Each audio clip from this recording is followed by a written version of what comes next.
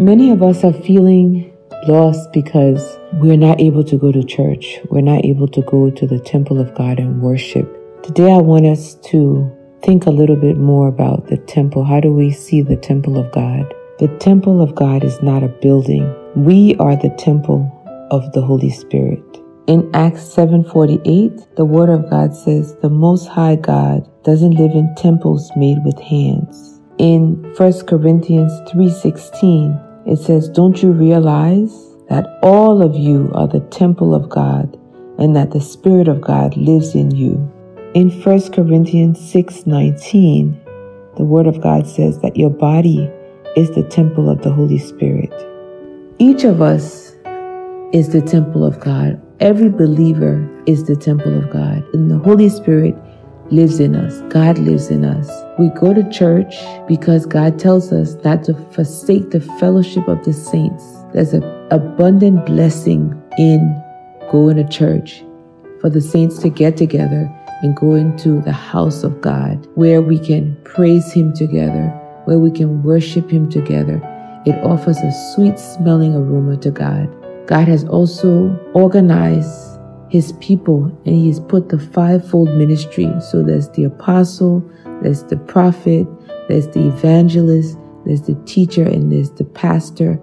And they are there for the edifying of the body, for the building of the church, that they would build us up.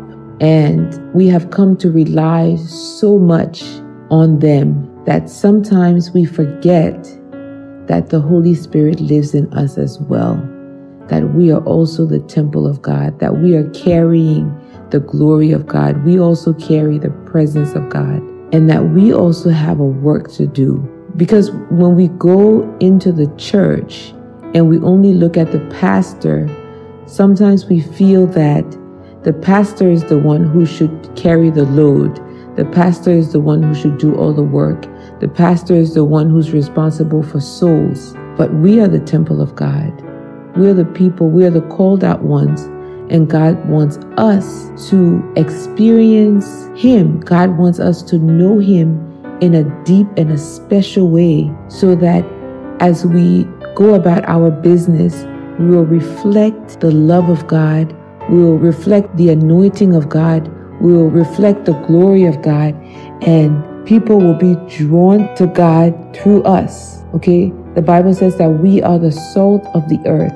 We, the people, are the salt of the earth, and that we shouldn't lose our flavor. And when we only depend on going into a physical building to have that anointing, to feel the presence of God, we're limiting God to only Sunday mornings. And God is calling His people right now, okay, wherever you are in your homes, because right now we can't even go to church, to start to praise Him and start to call on the name of Jesus, so that His presence can be made manifest, and that you can feel His glory and become even more equipped and even more empowered, that we can pick up the Word of God for ourselves and we're able to read it, and we ask the Holy Spirit to teach us and to show us things in it. The Bible says that He will show us things that we do not know, that the Holy Spirit is our teacher. When Jesus was going up to heaven, He said, I'm not leaving you orphan. I am leaving you with the Holy Spirit. So it's in fact important that I go, because when I go, then the Holy Spirit will be in all of you.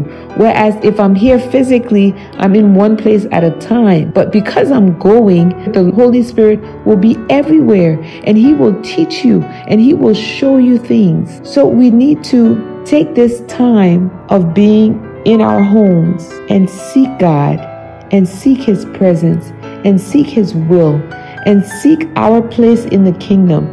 Because we're not called to be a church that will just sit on the benches in a building, but we are called to be a living church, okay? A church that is moving, a church that is manifesting throughout the world. When Jesus was on this earth, He wasn't only in the synagogue, okay? Jesus was living among people, but He was declaring the word of the Lord. He was doing the will of the Lord. He was in the world, but He was still not of the world. So even though he mixed with other people, okay, He still proclaim the gospel of God.